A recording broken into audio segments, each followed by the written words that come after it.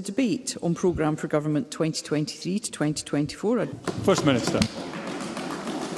Anna Sarwar calls me the continuity candidate. It would be helpful if he could hold on to one principle without U-turning over the course of a summer, presiding officer. We saw a summer of U-turns from Labour.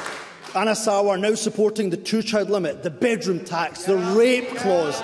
Isn't the truth that the people of Scotland and the SNP have an anti-poverty, pro-growth government, whereas what they have with Scottish Labour is simply a party that will do what head office tells them to do?